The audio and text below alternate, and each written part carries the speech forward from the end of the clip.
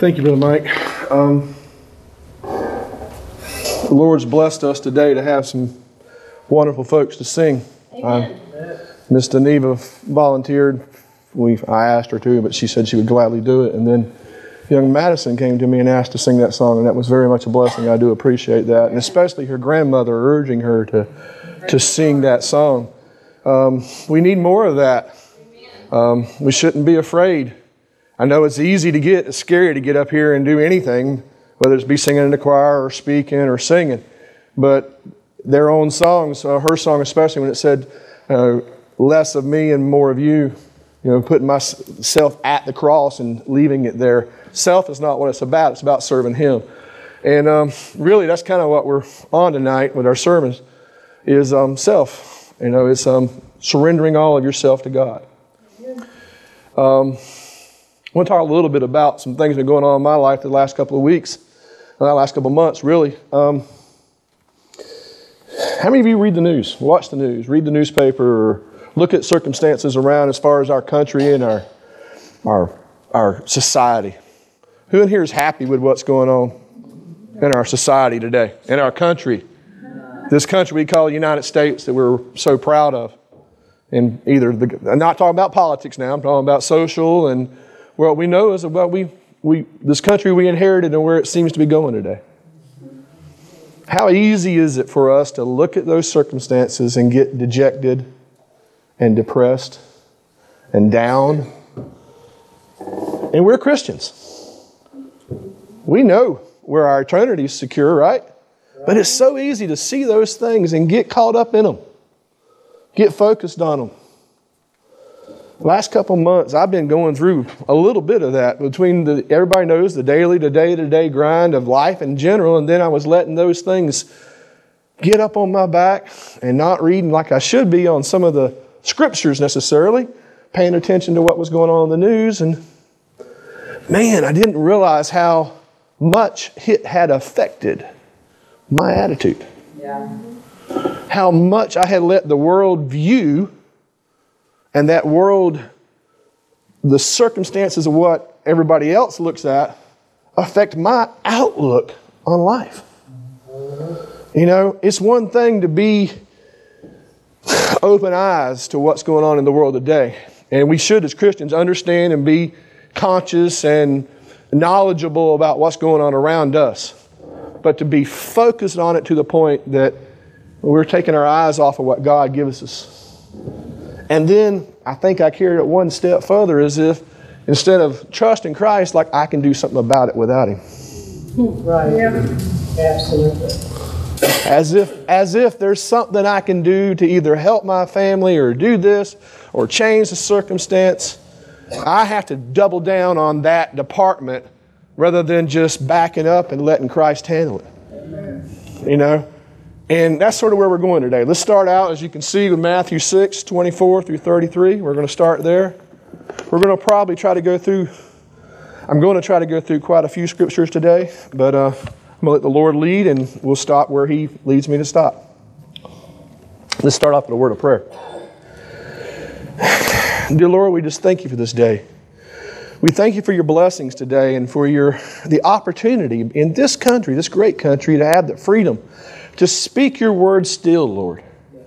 Lord, to speak it boldly, not only here in this pulpit, but in our daily lives, Lord. We don't realize that that's not true. In a large portion of the world, that people can't freely speak out and spread Your gospel, Lord, and we thank You for that. We pray that right here tonight, that Your Holy Spirit would just be upon each one of us, that we would open our hearts and minds to Your message tonight and allow it to touch each one of us, Lord, including me tonight, Lord, that You would just be all over me tonight, Lord. Allow me just to be less and not me, Lord, and not be myself, but that it be Your Spirit through me speaking the words You would have to be said like tonight, Lord, and only those words. Lord, just we love You and we praise Your name today, Lord, and we thank You. In Jesus' name we pray, amen. Amen. All right, 6:24, and we're going to try to read to verse 33. No man can serve two masters, for either he will hate the one and love the other, or else he will hold to the one and despise the other. You cannot serve God and mammon. Therefore I say unto you, take no thought for your life. What shall you eat, or what shall you shall drink? Nor yet for your body, what shall you put on? Is not the life more than meat, and the body than raiment? Behold the fowls of the air, for they sow not, neither do they reap, nor gather into barns, yet your heavenly Father feedeth them. Are ye not much better than they? Which of you, by taking thought, can add 1 cubit to his stature? And why take ye thought for raiment? Consider the lilies of the field, how they grow. They toil not, neither do they spin. And yet I say unto you, that even Solomon in all his glory was not arrayed like one of these. Wherefore, if God so clothe the grass of the field, which today is, and tomorrow is cast into the oven, shall he not much more clothe you, O ye of little faith? Take no thought. Say that again. Take no thought, saying, what shall we eat, or what shall we drink, or wherewithal shall we be clothed? For after all these things do the Gentiles seek. For your heavenly Father knoweth that ye have need of all these things. Amen. But seek ye first the kingdom of God and his righteousness, and all these things shall be added unto you. Amen. Now, I think I had told him to quit at 33. We're going to read 34 also. Take therefore no thought for the morrow shall take thought for the things of itself. Sufficient unto the day is the evil thereof. I want you to notice a couple of things, because I started reading the scripture, and then I started digging into the scripture more and more. And, you know, I've read this before. We've all read this before. And you want to say, well, he means focus on God first. He don't actually mean don't think about it. We want to say that. You read into it, and you kind of want to say, well, that's not what he really means. But he says the words, I'll go back into it and look at it, take no thought. Amen. 3 times in there. And he says it consistently all throughout. We're not supposed to worry about the things of this world. At all. At all. Does that mean we're supposed to think about next week, next month, next year? Not saying we aren't supposed to be good stewards. I know he teaches us to be good stewards of what he gives us. But worry. Right. And take no thought, that's that idea of worry. Worrying about the future. Worry. You look at those today's society, like I was saying, we just look at circumstances and we want to worry about things. If we're doing what he says here, that last part, but seek ye first the kingdom of God and his righteousness. Yeah. Right. If we're doing that, it's all going to fall in place. Because we're going to be seeking his will first in our life. Seek his will. Seek his kingdom, not just his will. What does his kingdom include? What is his kingdom on this earth? Is it this church building? Is it that church building we just are building out there? Is that his kingdom? I'm sorry. It has nothing to do with it. Has not a thing to do with it, because it's not the kingdom. I'm not talking about the material goods. I'm talking about each Christian, each believer, each soul that's brought into the state. That church will help us reach people, but it ain't his kingdom. His kingdom is the believers that walk in the doors. His kingdom is the believers that walk in the doors. Who do we reach for him? How do we reach them? How can we reach his kingdom if we're sitting there going around, oh my Lord, the sky's falling and our country's coming to an end? Believers do that, don't they? I mean, non-believers do that, don't they?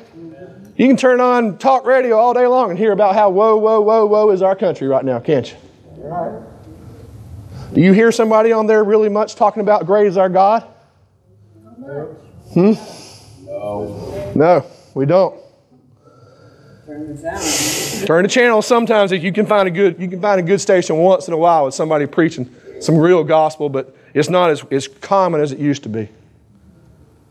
And you know why that is? We let people tell us, that offends me.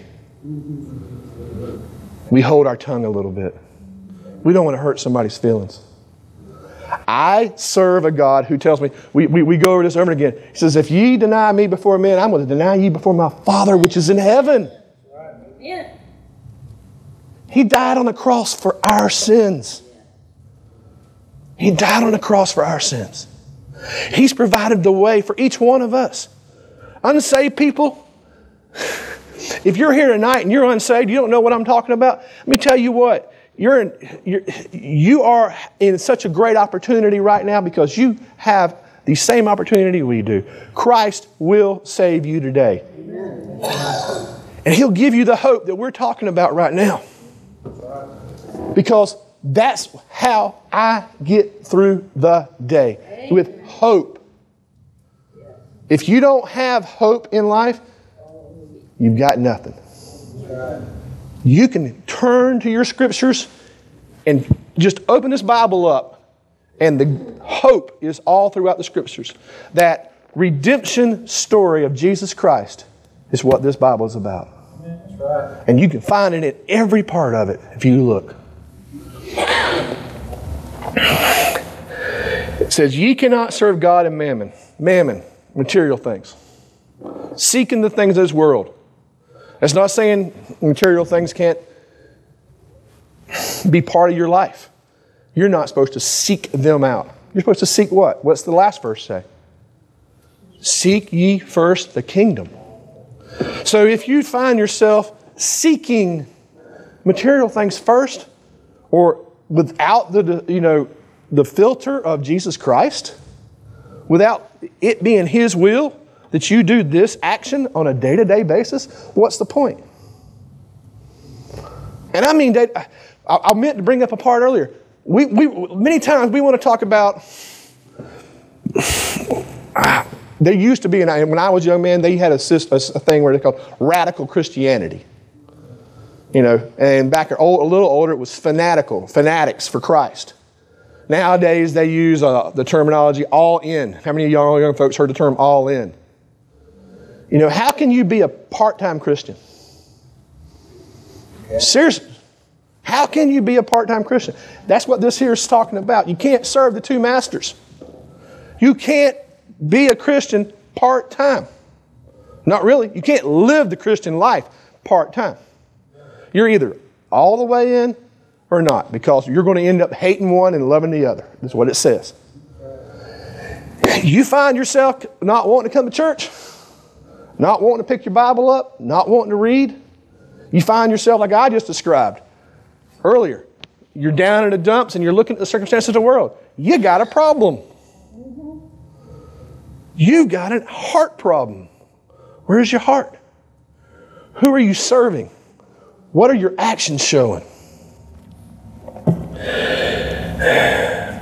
Take no thought for your life. What you shall eat or what you shall drink. Take no thought. I'm going to go on one more.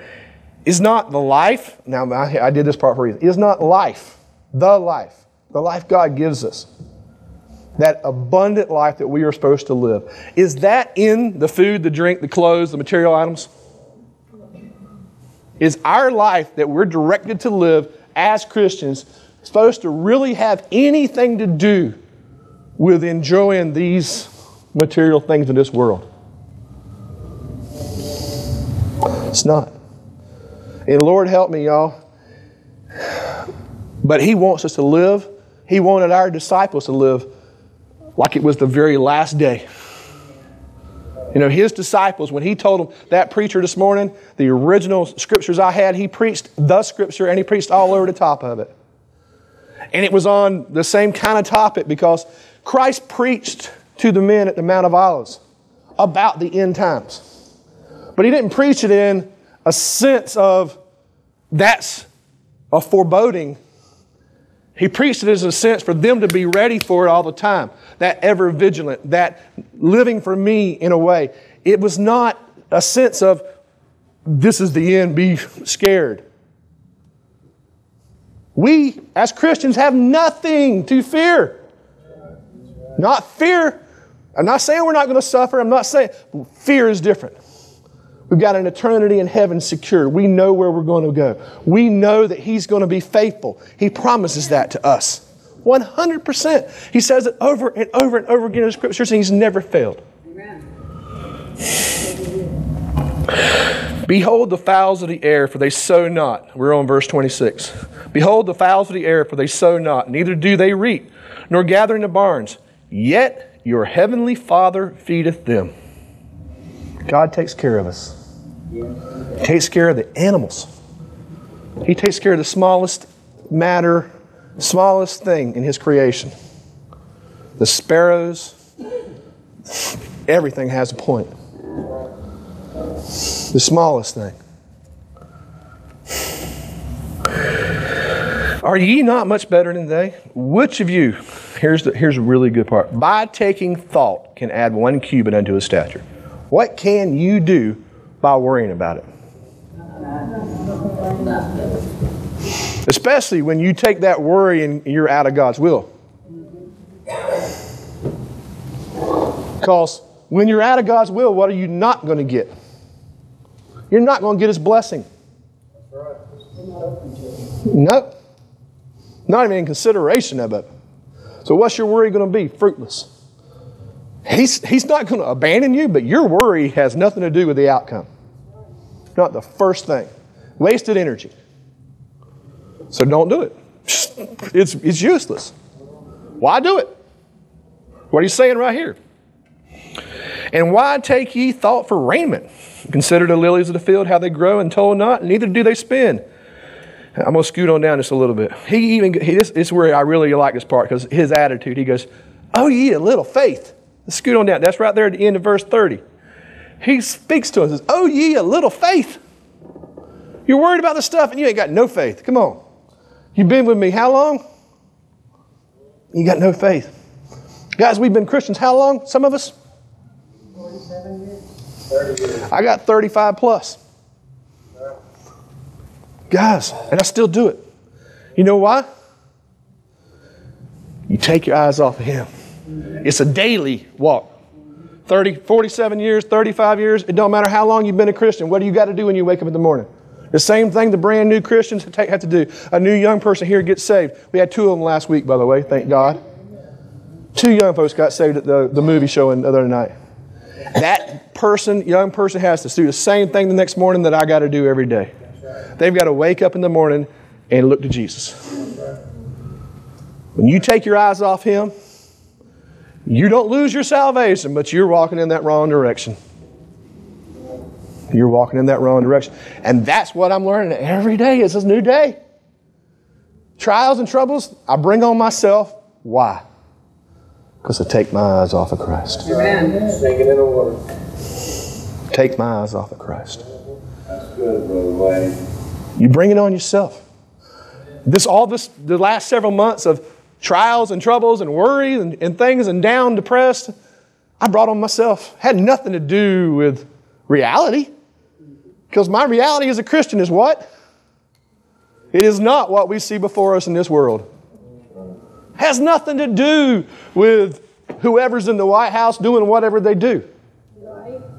It has nothing to do with that, because my reality in this world is what God tells me to do today. And as long as I'm following what He tells me to do today, He promises me what? He's going to take care of me.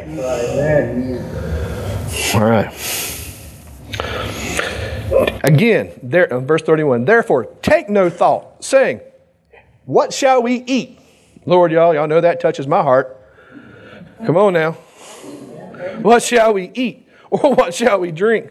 Or wherewithal shall we be clothed? I'm not as much worried about clothing, but Lord asked me if I'm going to miss a meal. Okay? I think about that next meal the day before.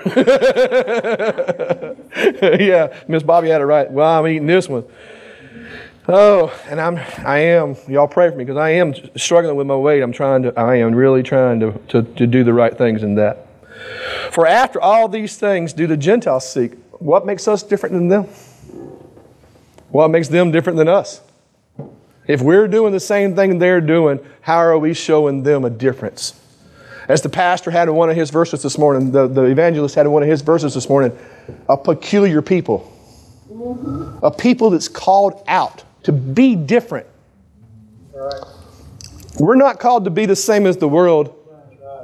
Guys, we're not called to put on a show in this church to draw the world into the show that they could go down to the theater and get.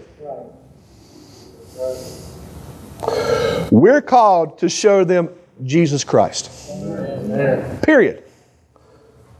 Period. What is that form does that take? That's what He shows you to do. What does He show you to do? It's in this scripture right here. You're doing something outside the scripture, you're not in the right place. But seek ye first the kingdom of God and His righteousness.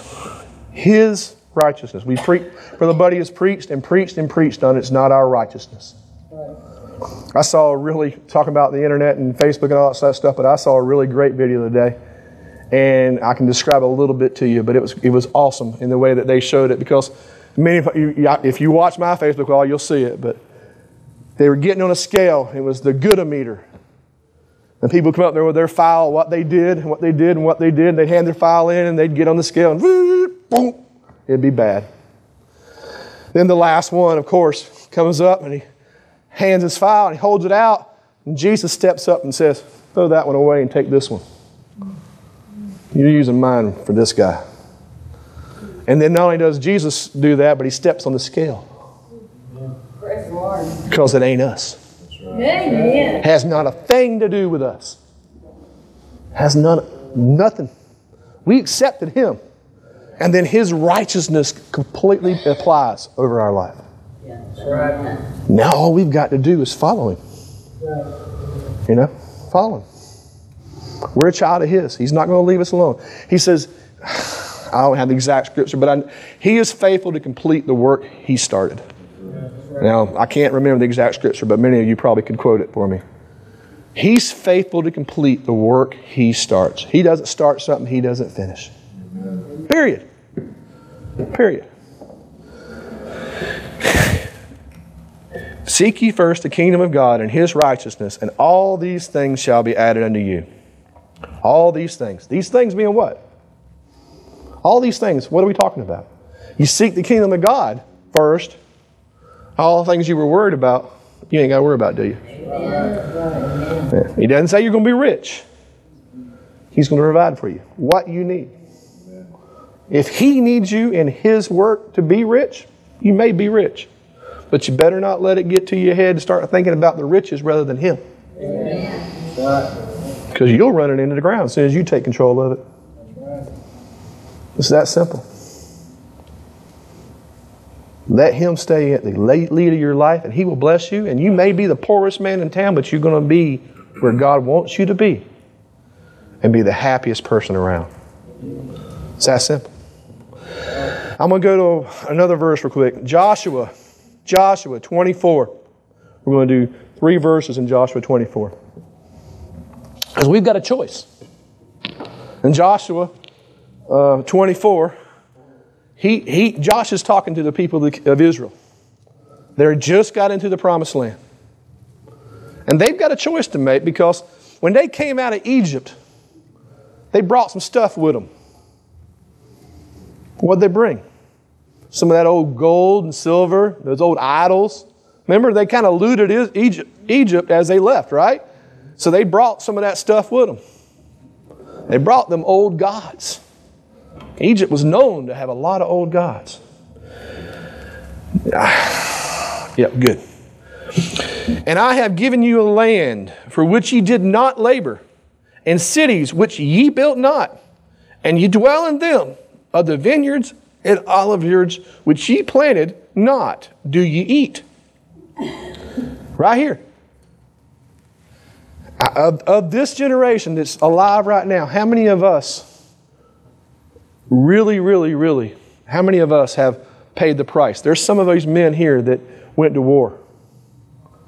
But there's fewer in this generation than there has been in the past. We haven't faced a world war. It's the price hasn't been as dear in the near past as it was in the distant past, is what I'm trying to say. To some of this generation, they haven't felt the pain and paid the price. These people here didn't have to do and build what they had. That's all I'm meaning. I know the prices. I'm not belittling the price our soldiers have paid. I'm just talking about there's so much in our life that we didn't deserve, we haven't built up, that we're reaping the rewards of a nation that was built before us. 200 years ago, much of the foundation was laid, plus 200 plus years ago. And we are able, through God's grace, to reap those rewards. And yet, our society constantly seeks other gods. People fight harder than a lot of Christians to eliminate Christianity, to eliminate Christ, to bar us from speaking out in our schools. You watch things happen where these other religions seek preeminence and seek their rights, and yet we're still not allowed to do, or we're not still allowed, we're forbidden because we might offend them. And the reason that happens, why? So many times because we don't jump up and say, we have the right to speak. We don't have to be rude. We don't have to curse. We don't have to lose our Christian testimony to stand strong for the right to speak out on Christ's behalf. That's right. Period. I had a conversation the other day with someone, and they were admonishing me because I was getting passionate. Passionate. In other words, vocal. I wasn't cursing, but they were like, just calm down. It was a good topic. It was a Christian topic. I don't remember the exact topic. But I spoke to that person. I said, wait a minute. Exactly what you're having a problem with is why we have the problem we have in the United States today. Because Christians are sometimes afraid that if they speak up, they're right, they fight for their rights, that they're not going to be viewed as being a Christian. As if it's wrong because we're a Christian to be slightly, I hate to use the wrong, I don't know if it's the right word or not, but aggressive? Assertive, thank you. Assertive for our rights. To stand up for Jesus Christ is what the Bible say? Those who deny me before men, him will I deny before my Father in heaven. If you're given a place and an opportunity to speak up and stand for your right, and me, as a Christian, it's your obligation, your duty to Jesus Christ to assert yourself. Amen. We need to stand up for Jesus, and not for our rights, but for our right to proclaim Him. Period. Everywhere we can. And we need to, so many times we want to caution, we don't have that many young folks in here, so I'm not stepping on too many toes here. But we want to caution our young folks not to do certain things in school. We don't want to stir up waves or whatever, guys. But parents, I want you to really investigate that. You can do what you want with your children, but you need to really, it's worthwhile learning what the right is, because if your child don't learn what their rights are now in school, as they go through life, they're going to assume the rest of their life is the same way. That's right. And so many times they're given false information in school. Some teacher says you can't do that when that's not the truth. They don't want you to do that, but you have the right to do certain things, and you need to know what your rights are. Okay, I'm off that soapbox. Now we're on verse 14. Now therefore, fear the Lord and serve Him in sincerity and in truth, and put away the gods which your fathers served on the other side of the flood and in Egypt, and serve ye the Lord. And then here's the really big part. And if it seem evil unto you to serve the Lord, choose you this day whom ye will serve, whether the gods which your fathers served that were on the other side of the flood, or the gods of the Amorites in whose land you dwell. But as for me and my house, we will serve the Lord. And that's what I'm talking about here. The individual, this is not Joshua he was speaking as a leader, but in that sentence, he's not speaking as a leader. He's speaking as the leader of his house. We need men to be men and lead in every aspect of their home. To stand up, to make standards, to do the mental forethought and the sweat that it takes sometimes to study out and know for themselves what they believe. If you come to church to be fed, that's fine. But if you're not doing your own studies and learning for yourself what you believe, the Bible says, go ye. Not go the preacher, not go somebody who's, some like me or one of these young ministers around here who's seeking a call and who's called to be a minister. It says, go ye, speaking to every believer. Go ye into all the world and preach the gospel. Does that say go ye into all the world and teach the gospel? So many people are scared of that word preach. And I'm telling you right now, it says preach the gospel. Every believer is commanded to preach the gospel. It doesn't have to be from the pulpit. That's a privilege. But when you have the opportunity to look somebody else in the eye and tell them the gospel, that's in your commandment. And that's in your obligation. And every time you fail at it, I fell at it, we're going to be called accountable. We're going to be called accountable. If we cannot speak and understand clearly the message of salvation, how can we tell somebody else what the message of salvation is? If you know, I got saved, okay? It's great that you got saved. That's fantastic. I'm glad you got saved. Now, you've been saved 10 years. Can you tell someone else how to get saved? I'm not asking for hands. I'm serious though. I'm dead serious. Can you speak to someone else and explain to them clearly and concisely what it takes to be saved? It's not a complicated, we say it all the time, it's not complicated, it's simple. It's not easy, but it's simple. It's not easy to turn your life over to Him and surrender. That's the hard part, but it is not complicated. You know you're a sinner. You trust Jesus Christ for your salvation and ask Him in your heart. You're done, guys. He commands us to proclaim Him, to profess Him. But you've made those first actions. You're going to go out and do the rest. Right? Right. All right. I hope I'm not taking up too much time. Christian here today, we've got a choice to make. I was talking about unsaved, but Christians here today, we've got a choice to make too. We can serve the two masters. Can you serve two masters? We already said it. You've got to choose the one or the other. Wholeheartedly. Not halfway. Not a little, not 90-10. Guys, that little bit that you keep holding in reserve, it's got to get. We all have to do it. There's a saying that says, if the world has yet to see a man totally sold out for Christ and what he can do. I can't remember exactly how that one's worded either. I remember these partial sayings. But it's the whole principle of the matter is, the world has not seen a human being, one man other than Jesus Christ, who was 100% sold out. 100% sold out. Every time anybody I know says they thought they were 100% sold out, God keeps finding more areas to reveal to us, right? All right. Unsaved person, you've got a choice tonight also. Give up everything in this world's got. It's uncertainty, the evil. So many things about this world are so scary. And we offer to you today a certainty, an eternal certainty, a knowing where you're going. A knowing that what we talked about here, that certainty of knowing that Jesus Christ is going to be there for you. There's a hole in your heart right now that you don't know how to fill.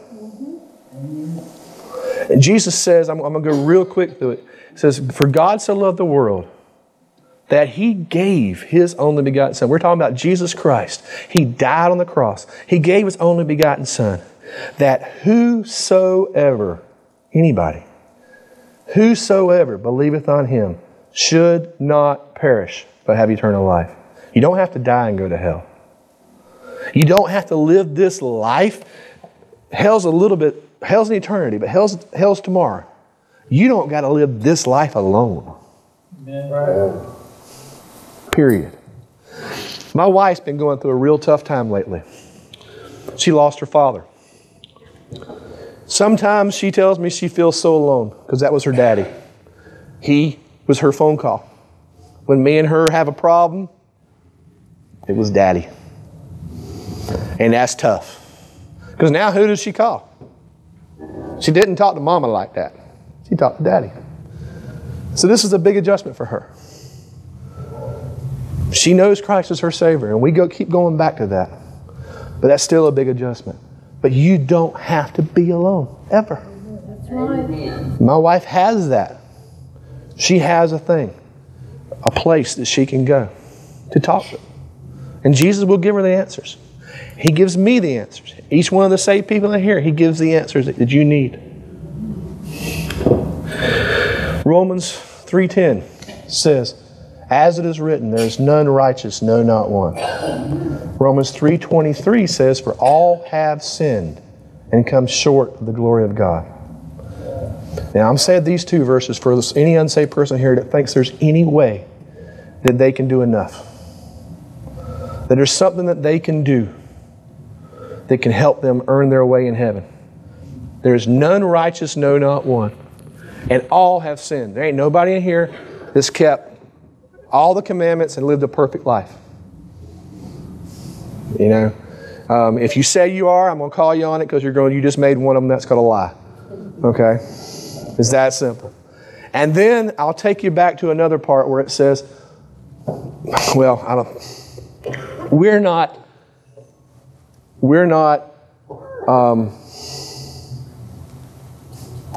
don't sin. No, I can't do it. I never can get that saying right.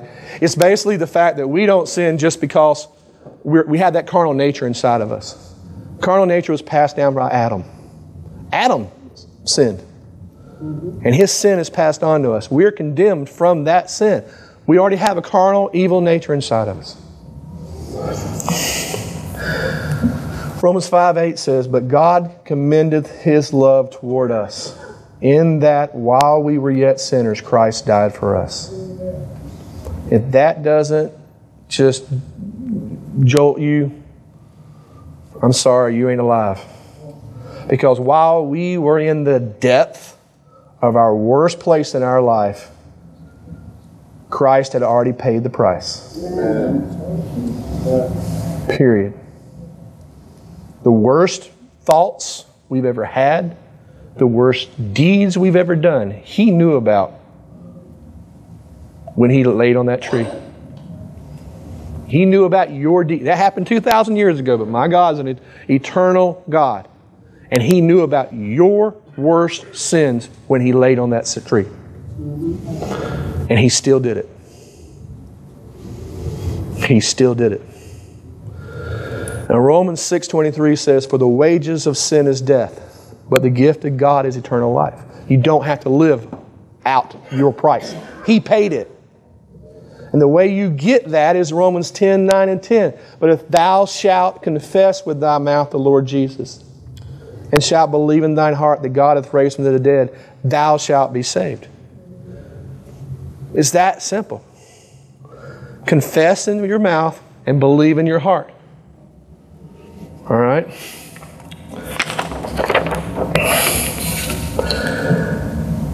I'm going to skip down to verse John 1:9. If we confess our sins, if we do what we just talked about, He is faithful and just to forgive us our sins and to cleanse us from all unrighteousness. As Christians, we've all done that. As an unsaved person, if you're here and you haven't done that, then you don't know what we're talking about. When you can have that assurity in your heart, and you can know that you can know that you can know, you're going to heaven. You can have that daily walking relationship with Him, to where when you do take your eyes off those circumstances and you look to Jesus Christ on the cross, you know, when you're not looking at Him, that's your fault. But if you look to Him for your problems to help, and you praise His name, you'll be surprised at the joy He brings in your life. He says He inhabits the praises of His people. Sometimes we don't think about that enough because we're so down and we're so upset. It's so hard when you're sitting there and you're, Lord, I don't know what to do. Lord, okay, I'll give you a clue, guys. I don't care how bad you feel. Amazing grace. Sing that a little bit. How sweet the sound that saved a wretch like me. I once was lost, but now I'm found. Was blind, but now I see. Singing that does not bring, if it does not bring a chill to your back, and you're a Christian, you want to look inside your heart a little bit. Sing it some more. There's plenty of joyful, faster beat songs. If that's your thing, sing that. There's a song, a Christian hymn song somewhere, singing praise of Jesus Christ. He will inhabit the praise of His people. And He'll bring joy. Amen. That's right. Non-Christian, we talked about it. Giving your heart to Christ, what do you gain? You gain Christ and you gain eternity. Christian, following Him on a daily walk, what do you have to give up? That old carnal self? Some of the things you might have had your eyes set on in the past? Philippians 3, 7 through 10. Philippians 3, 7 through 10. Paul says, but what things were gained to me, those I counted loss for Christ. What you were looking at, you're going to count them as loss.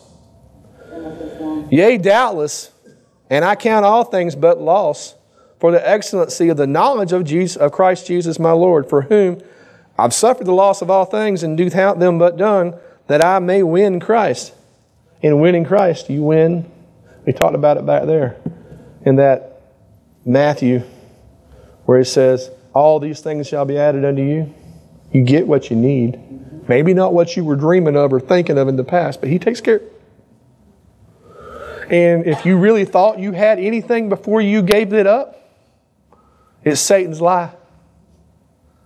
Christian, if you think that you can hold on to something that you're trying to hold on to, that you're not willing to give up for Christ, because it's just that little area that you think you got, you won't have it, and you're not getting the blessing that you would have.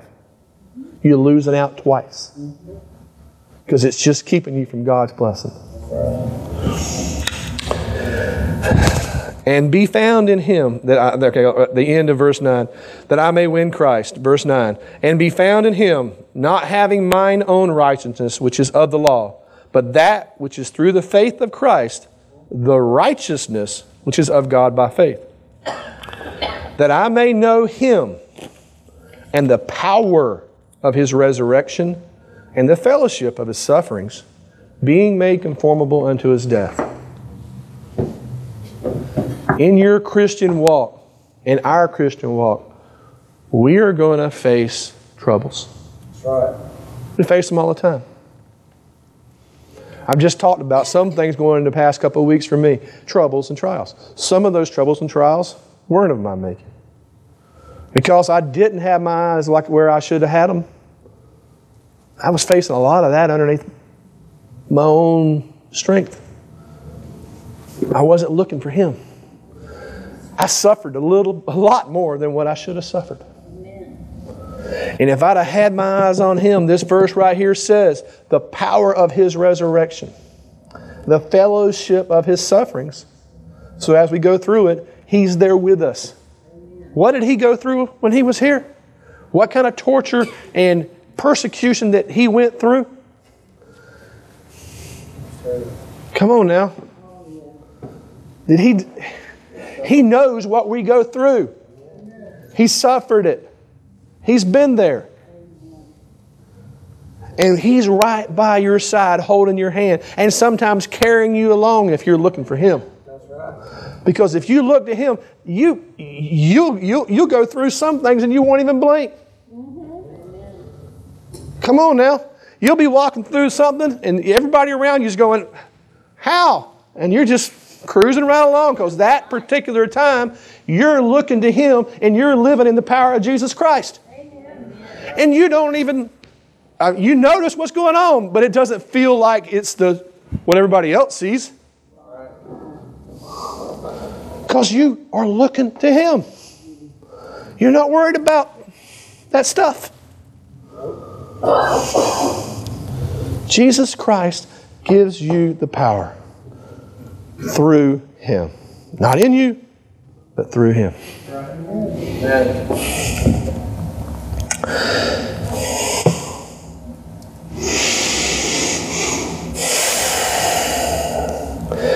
I've got 2 more verses and I'm going to call it a day. James 4. James 4.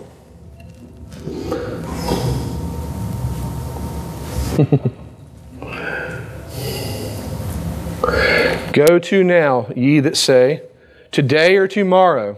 James 4:13 is where we're at, I'm sorry. James 4:13. Go to now, ye that say, today or tomorrow we will go into a city, such a city, and continue there a year and buy and sell and get gain. Whereas you know not what shall be on the morrow, for what is your life? It's a vapor that appeareth for a little time and then vanisheth away. For that ye ought to say, if the Lord will, we shall live and do this or that. But now ye rejoice in your boastings. All such rejoicing is evil. There for him that knoweth to do good and doeth not, to him it is sin. We talked a little bit about that scripture the pastor read this morning when he talked about the end times. It was Matthew 14, I believe. The end of the world's coming, right? He spoke that to his disciples 2,000 years ago. We should be living today in that same mode. We know our life's a vapor. There's a moment. We're here but a moment. If we're, the youngest one in here is probably 8, 9 years old maybe. And I don't know, I'm not going to ask who the oldest one is. But even that span of difference of years is just a blink to Jesus Christ. That's right. In the scheme of where we've come from 2,000 years ago to now, that's just a tiny hairbreadth.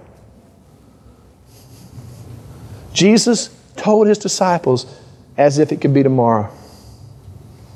And we should be acting even more now because we know the prophecies.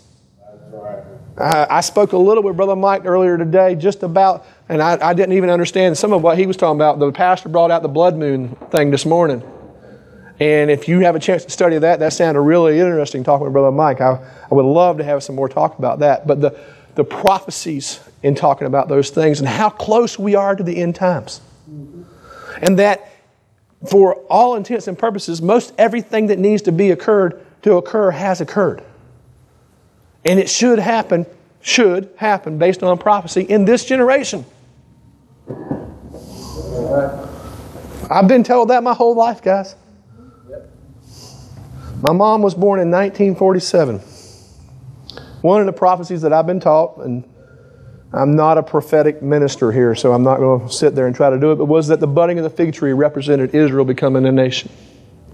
And that in the scripture that Pastor read this morning, that was said that this generation shall not pass away once that's happened. Israel became a nation in 1948. And that's my mom's generation. She was a 47. How much closer can you get? My mom's 67 years old this last Friday.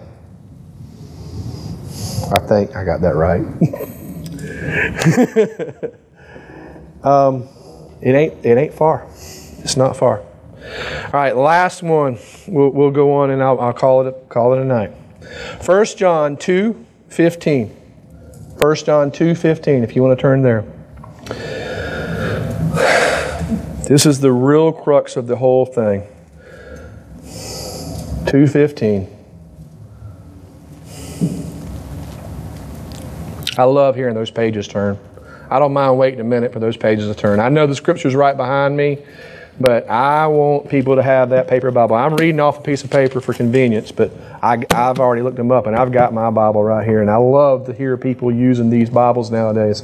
I know a lot of this new generation uses phones and stuff, and I do have one, but it's in church. I love to hear the pages that turn. 1 John 2:15. Love not the world, neither the things that are in the world. If any man love the world, the love of the Father is not in him. For all that is in the world, the lust of the flesh, the lust of the eyes, the pride of life, is not of the Father, but is of the world. The world passeth away and the lust thereof, but he that doeth the will of God abideth forever. People, we've got to love God. Right. We can't serve two masters. You can't love the world. You can't love the things of the flesh and the carnal self, and you can't straddle the fence and have something holding you back. The end of the world is here. I can't say that anymore. The end of the world is here. Times are bad. We can look at all that. But we as Christians have a promise, no matter what. And we have an obligation, no matter what, to spread the gospel, to tell people that no matter whether the end of the world is here or not, there's hope. Because, guys, if it happens tonight, I'll be in heaven and I'll be rejoicing. Period. And I'll be glad to go. I love y'all, and honestly, I love the ministry. I love doing what we do around here. But Lord, help me. When He calls my name, I am going to be jumping as hard as I can jump. You know, if I can propel myself a little faster, I'm going to do it. I am ready to go. Life is a struggle. That doesn't mean He's not. I don't know what it's going to hold in the hereafter, but I know I'm going to be with Him. You know, after that, I'm all with Him. This old, after that, I ain't going to have to worry about losing the weight, guys. He's going to fix that for me. You know, He knows where my heart is. He's going to fix that. We've got to determine and surrender those things, those little areas. Right now is the time to get serious about God. Right now is the time to determine for you and your family, man or woman here, there's some single women here. You've got a job. From the oldest, I'm not saying you're the oldest, but from the oldest to the youngest, male or female, if you are the only person in your household and you're an older woman, you've got a job to do, Miss Nancy. God has a calling on you and a ministry for you to do. And with every ounce of your ability. And go all the way down to the youngest one in here, whether it be probably Jeremiah.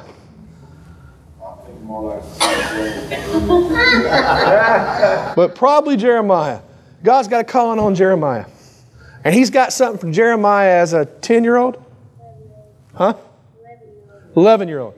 As an 11-year-old to do. Jeremiah has a ministry. He has something that God has something that He wants him to do. A calling for Jeremiah today, tonight, tomorrow morning. A plan that He wants Jeremiah to follow. Jeremiah is not insignificant. Every one of us need to make this choice tonight, tomorrow morning, and every day in part of our walk. Choose to follow Christ. Choose to stand your ground. Choose to live for Him in a fanatical, radical Christian way. Amen. Right. Stop settling for halfway, for mediocre. Live the way God wants you to live. He says, I have come that you might have life and that you might have it more abundantly. Right. Live it out. Amen. Live it out. Give it all you got. Because you might not have much left. Right. And that person you missed Friday talking to, if you see him tomorrow, talk to him. I don't care if it costs you your job. I don't. If it gets a word in their ear for Christ and you have that opportunity, you need to do it. Amen. You need to do it. It's that simple. Let's close in a word of prayer. Dear Lord, we love You, Father, and we thank You. Lord, tonight Your word has been preached. And I'm just awed that You would use me tonight, Lord. I pray, Father, for the folks here, Lord, the decisions that they have and we have to make, Lord, to follow You. Father, I pray that You would just move on the hearts of those here tonight, Lord, and touch them in such a way, Lord. If there's a single one here not saved, Lord, that they would just surrender to you right now, Lord. Lord, they can come up here and bow before these altars right now and seek your will right here, Lord. Lord, I know there's the deacons here tonight, Lord, would gladly show them how to know you, Lord, and I would talk to them too. But Lord, I pray for also the Christians here tonight. Each one of us, me and all of us, that we would go out of here in such a radical manner and live for you, Lord. Live for you today, tomorrow, as if and as it is the last day of our lives, the last day on this planet. Lord, I just pray for tonight, for the birthday fellowship tonight, Lord. I pray you would bless that fellowship tonight, Lord. Bless that food that may nourish us tonight. Lord, in Jesus' name we pray. Amen. Amen. I want to have a song real quick. I think, Brother Mike, you have one song? I thought you were in it. I was just fixing to read the announcement for the Let's do one song real quick. one song. One song, one verse. Let's do Amazing Grace. We don't even need music. We can just sing it. Amazing grace, how sweet the sound that saved a wretch like me. I once was lost, but now I'm found. Was blind, but now I see. All right. All right. We'll run through these real quick. Can we sing just a